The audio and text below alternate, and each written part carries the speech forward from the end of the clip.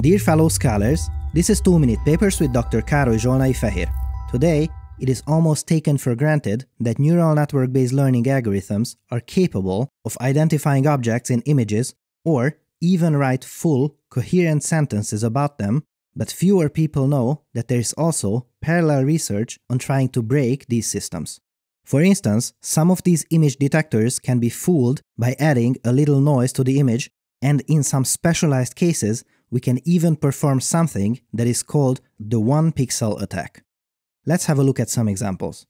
Changing just this one pixel can make a classifier think that this ship is a car or that this horse is a frog and, amusingly, be quite confident about its guess. Note that the choice of this pixel and the color is by no means random, and it needs solving a mathematical optimization problem to find out exactly how to perform this. Trying to build better image detectors while other researchers are trying to break them is not the only arms race we are experiencing in machine learning research.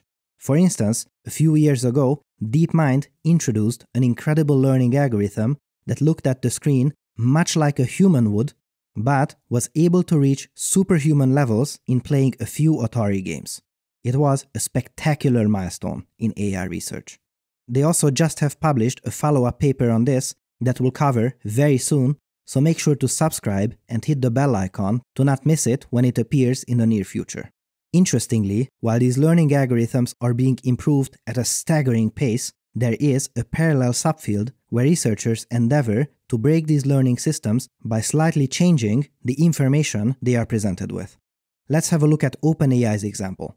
Their first method adds a tiny bit of noise to a large portion of the video input where the difference is barely perceptible, but it forces the learning algorithm to choose a different action than it would have chosen otherwise. In the other one, a different modification was used that has a smaller footprint, but is more visible. For instance, in Pong, adding a tiny fake ball to the game can coerce the learner into going down when it was originally planning to go up. It is important to emphasize that the researchers did not do this by hand. The algorithm itself is able to pick up game-specific knowledge by itself and find out how to fool the other AI using it. Both attacks perform remarkably well. However, it is not always true that we can just change these images or the playing environment to our desire to fool these algorithms. So, with this, an even more interesting question arises.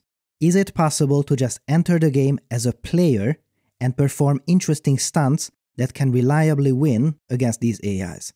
And with this, we have arrived to the subject of today's paper. This is the You Shall Not Pass game, where the red agent is trying to hold back the blue character and not let it cross the line. Here you see two regular AIs duking it out. Sometimes the red wins, sometimes the blue is able to get through. Nothing too crazy here. This is the reference case, which is somewhat well balanced. And now, hold on to your papers, because this adversarial agent that this new paper proposes does this. You may think this was some kind of glitch and I put the incorrect footage here by accident. No, this is not an error. You can believe your eyes. It basically collapses and does absolutely nothing. This can't be a useful strategy, can it? Well, look at that. It still wins the majority of the time. This is very confusing. How can that be? Let's have a closer look. This red agent is normally a somewhat competent player. As you can see here, it can punch the blue victim and make it fall. We now replaced this red player with the adversarial agent, which collapsed, and it almost feels like it hypnotized the blue agent to also fall. And now, squeeze your papers, because the normal red opponent's win rate was 47%, and this collapsing chap wins 86% of the time. It not only wins, but it wins much, much more reliably than a competent AI. What is this wizardry? The answer is that the adversary induces off-distribution activations. To understand what that exactly means, let's have a look at this chart. This tells us how likely it is that the actions of the AI against different opponents are normal. As you see, when this agent named Zoo plays against itself, the bars are in the positive region, meaning that normal things are happening.